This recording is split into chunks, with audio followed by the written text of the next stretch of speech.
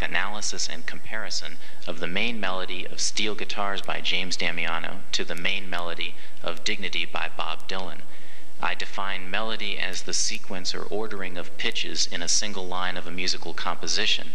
That is, melody is the ordering of pitches, which are often referred to as numbers, one being the number of the pitch center or tonic of the composition. And melody is distinct from rhythm, which specifies the timing and the duration of those notes.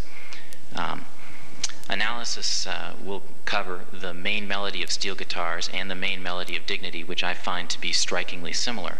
To begin, I'd like to illustrate the similarity of these two melodies by playing for you what I identify to be the common features themselves, a melodic arc of shared melodic features between these two compositions. This melodic arc is the pitches 1, followed by the pitches 5, 6, 1,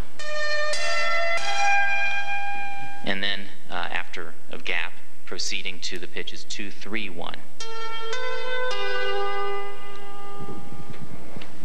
These pitches constitute what I call a melodic arc in that they bear with them something of the character of the melodic phrase, starting with 1, ending with 1, proceeding in certain patterns in between, particularly the 5, 6, 1 progression in between, and the ending with the 2, 3, 1. There's a kind of a melodic character to this, this arc, more than just a set of shared pitches.